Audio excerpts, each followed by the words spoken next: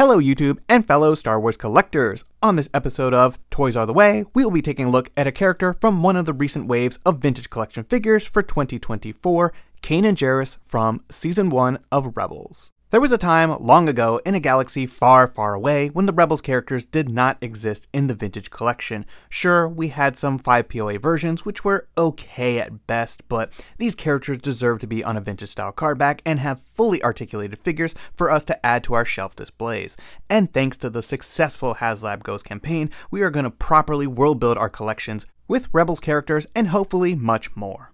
Additionally, I want to thank everyone in the community who supported the HasLab Ghost campaign and made that vehicle become a reality. I also want to thank the SWTVC team for holding the March Madness bracket every year, and these characters were always polling high and showing their demand in TVC, so thank you for all of that as well. But with all that said and done, let's take a closer look at Kanan Jarrus from Season 1 of Rebels. Taking a look at our vintage style packaging, we have the Star Wars and Rebels logo prominently displayed up top, followed by Kanan Jarrus on a spring green name pill color. We have a wonderful image of the character from Season 1 of the animated series with his saber ignited and aboard the original Phantom shuttle, with the Kenner logo placed nicely down below. And lastly, we have a wonderful fully articulated figure on a bubble with lots of different accessories. We have his blaster pistol, saber, and unlit hilt. On the back, he is VC 318 in the line, Kanan Jarrus, and we have a small description of the character followed by the Vintage Collection logo placed down below and additional images of the card and figure placed on that nice green background. So all in all, this is going to make an excellent addition to our carded collections, and I'm really happy that Hasbro was able to get the Season 3 and 4 looks out with the Ghost, but get these Season 1 looks out for the main line. I really look forward to seeing Season 1 versions of Hera, Sabine, and of course, young Ezra. Taking a look at Kanan Jarrus out of the packaging, I have got to say that Hasbro has done a remarkable job with this realistic interpretation of an animated character. This is going to be such a good addition to the collection. Kanan's hair seems to be sculpted on rather than a separate piece, and is actually a darker color than his goatee, which doesn't really bother me, but let me know your thoughts in the comments down below. Taking a closer look at the paint applications, they have been done very nicely. There's no sloppy paint work, and then you can see that nice pop of green color in his eyes, which is just fantastic. You unfortunately don't get to see that in later seasons because he's blinded by Maul, spoiler alert. But this is just such a great addition to the line, and I'm very happy with what Hasbro's done here in terms of sculpting. Taking a look at the articulation, Kanan Jarrus will have everything that an Order 66 survivor needs to evade the Inquisitors during the height of the Empire. He has the new style barbell hips, which is fantastic, a swivel at the thigh, ball-jointed knees, and rocker ankles, which will just give you all that lower leg articulation to put him in Jedi stances. He's got fantastic articulation on the uppers. His elbow can do pretty much a 90-degree bend. He's got a hinge at the wrist, which is fantastic for aiming the pistol.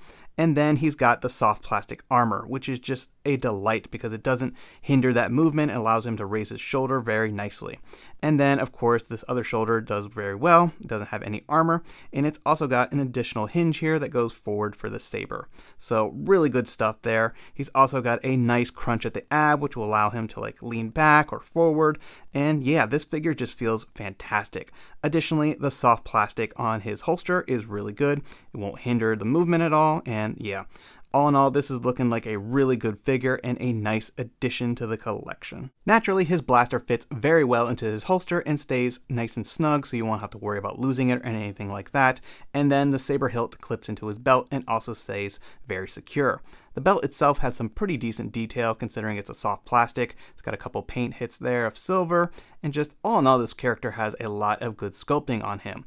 I will have to get another one of these just to customize it myself because his Season 2 look has a bit of a battle damage here on his armor from when he faces off with Vader. So that's something that I want to add to my collection, and I don't think Hasbro is going to go out of their way to just give us a slight repaint of that, but who knows, maybe they will. But yeah, I'm really enjoying this character. Lots of great sculpting here, and just it feels like a proper action figure in my opinion. Each new vintage collection figure continues to exceed my expectations, keeping 375 alive and well, but also frustrated as we need more of these all-new figures released in a year. As many of you know, the wish lists are endless. This Order 66 survivor was once known as Caleb Doom, Padawan to Jedi Master Depa Billaba, but would later aid the rebellion against the Empire as Spectre 1, Kanan Jarrus. Moving fast was the only way Kanan knew, and this latest and greatest vintage collection figure is a prime example of what an Order 66 survivor is capable of on the battlefield.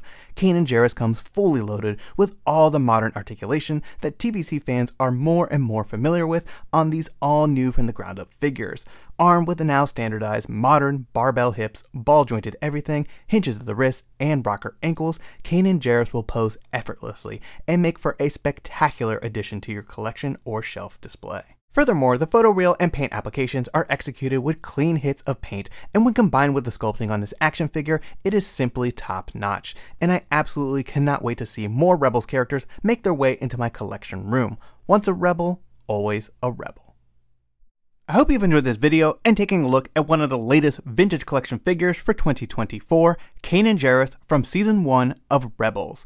Feel free to let me know your thoughts in the comments down below. And don't forget to drop a like on this video and subscribe if you're new to the channel. It really helps and is always greatly appreciated. Thanks everyone, and may the Force be with you.